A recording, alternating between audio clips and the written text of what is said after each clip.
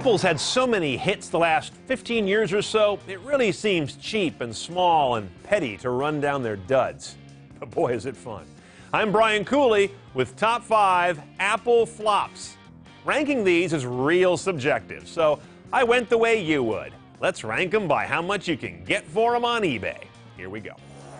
The number 5 Apple flop is the Newton OS message pads. Now, this is going to raise hackles since descendants, iPhone and iPad, are now Apple's biggest business.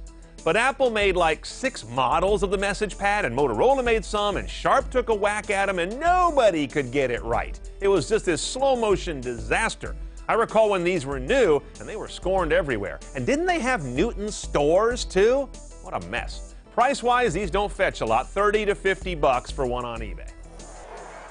Number 4, the Mac G4 Cube. We'd never seen a computer like this, and its short time in production keeps it that way.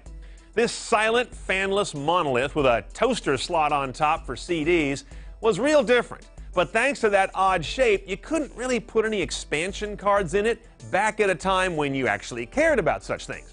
And it was pricey, about $200 more than a conventionally shaped Mac that had similar performance. Oh, and the cases often cracked, which is really annoying on a machine you pay top dollar for its looks.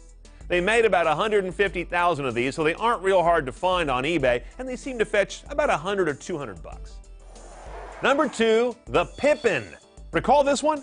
It was produced with Bandai of Japan, rolled out around '96 as a game console with a light version of System 7 on it as its OS. It was gutless, there was damn near nothing to run on it in terms of titles, and the price was like $600, about $850 in today's dollars. 42,000 or so were made. eBay prices top out around $400 or so for a really clean unit. Number 2 is the 20th anniversary Mac. It was one of the first things Steve Jobs killed when he came back to the company, and I suspect he did it standing inside a pentagram, because this thing is so not him. Like all crap labeled executive, it's full of form over function.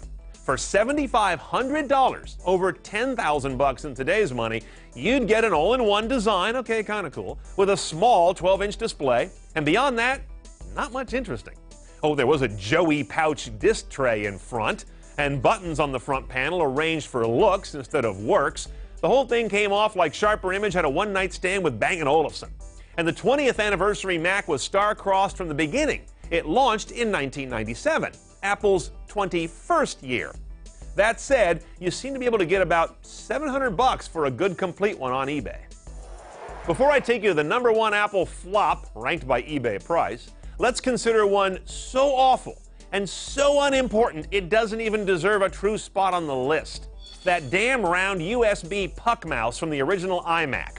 Totally round so you never knew which way to point it, size so only a raccoon could articulate it, and just ugly with that bad late 90s semi-translucent plastic with Jolly Rancher color accents. This thing was a mess.